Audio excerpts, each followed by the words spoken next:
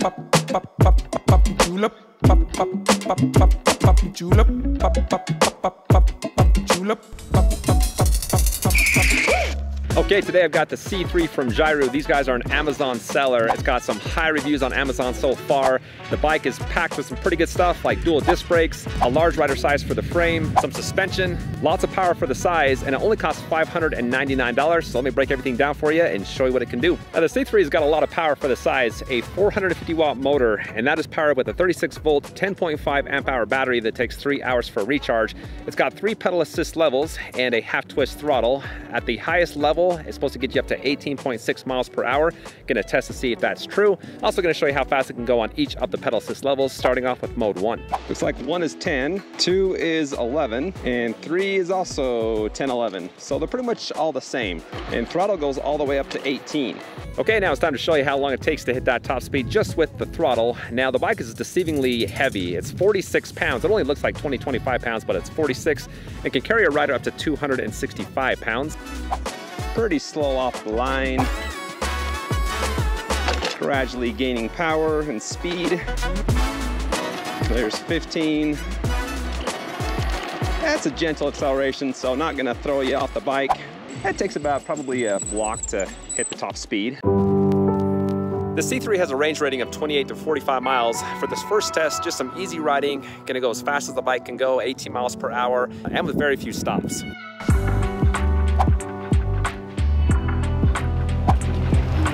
I've lost my first battery bar and I've hit 7.68 miles. 2 battery bars gone and I've hit 11.46 miles. Okay guys, well while I'm on the range test, I'll talk to you about the bike, all the feature specs, things like that. The handlebars collapse down, the pedals fold, and then the seat can go down.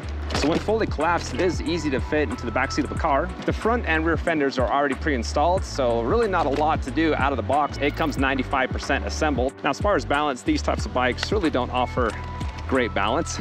I can do it for a few seconds. The way this handles is my favorite part of the bike. I can rip around a corner, hit the brakes, slide a little bit, and be just fine. It's just super easy to manage, which makes sense because it's just a small, tiny bike, but it's a fun bike to ride.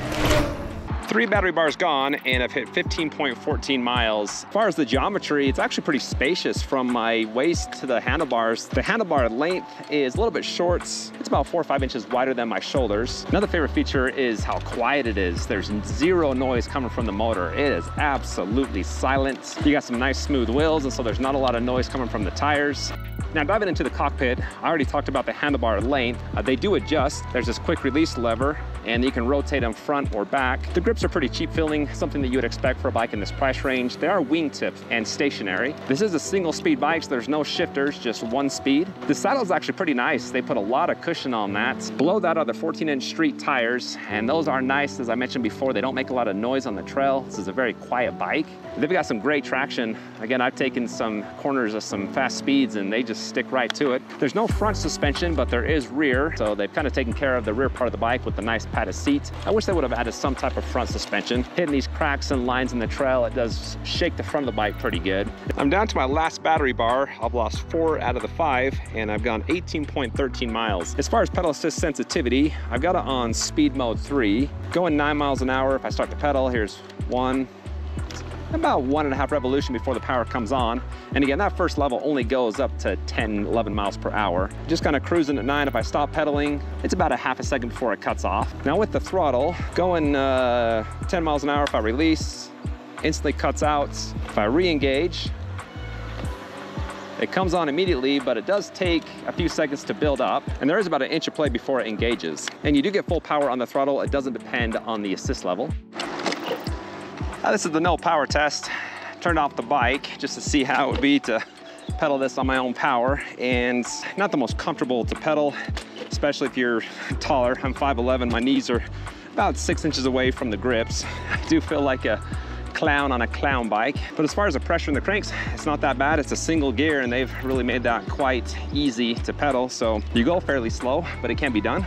Okay, the first range test is done. My app recorded 18.36 miles with 283 feet of elevation gain, which is pretty awesome. Getting close to 20 miles on this little bike that's impressive.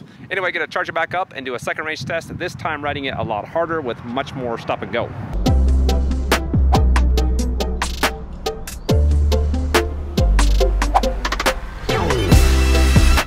First battery bar gone, and I've hit 5.31 miles.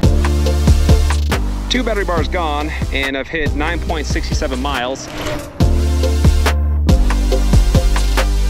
3 battery bars gone, and I've hit 14.14 miles. Okay, the second range test is complete, and just in time, it has just started to pour out there. Well, Utah pouring, which is like maybe 100 or 200 raindrops.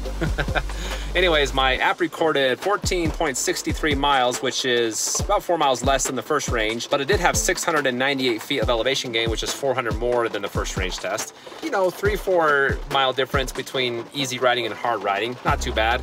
There's no torque rating for the C3, but it can climb up to a 50% grade hill. This is gonna be 6 to 8% grade, about a half a block long. It starts to climb right off the bat. I do have a full charge on the bike, just barely unplugged it. Let's see what it can do. Okay, here's where it starts to climb. I'm not pedaling, just straight throttle. Down to 6. Oh, this is the steepest part of the hill. This has gotta be maybe 9, 10% here. Yeah, it's down to 4, got to pedal now. Put a little bit of effort, help it out. Back up to 5. You know, it honestly has better climbing power than I thought for something this small. 185-pound rider, 10% grade hill, that's pretty impressive. Last test is testing out the dual disc brakes. Okay, let's test out these brakes going down the same hill. I just came up for the hill test. So lightly pressing them. No pulsating, no squeaking, which is nice. Get some speed. Get some hard braking. Woo! That back wheel does scream at you, which is actually quite fun. A lot of times with bikes this small, when I slam on the brakes, it actually pops up the back tire and I go flying over the handlebars, or almost go flying. This one's not like that. It's very stable for hard braking, so good, I like it. Let me run through the LCD screen and control pad. So power button here, fairly small screen, but is easy to see in the daylight. There's an M button, that's just how you change the different speed modes. If you hold that down, you can view different readouts. On the left, there's the lights. There's a light just above the wheel here. Then you got a tail light at the very end of the battery. Then a nice sounding horn, which matches the look of the bike. The C3 has an IP54 waterproof rating, a 1-year warranty, and free shipping in the lower 48. Overall, my favorite feature with the C3 is how it rides, how it handles. It's just a very fun bike to ride. Anybody who rides a lot of bikes needs to add one of these in their collection. If you want to pick it up, I've got the link in the description. Also, be sure to check out my website, electricrevolutionreviews.com. There you can find all my reviews sorted by price and capability. Hit that like button before you go, and please subscribe for the latest in electric bike, board, and scooter reviews. Thanks for watching, and I'll see you next time.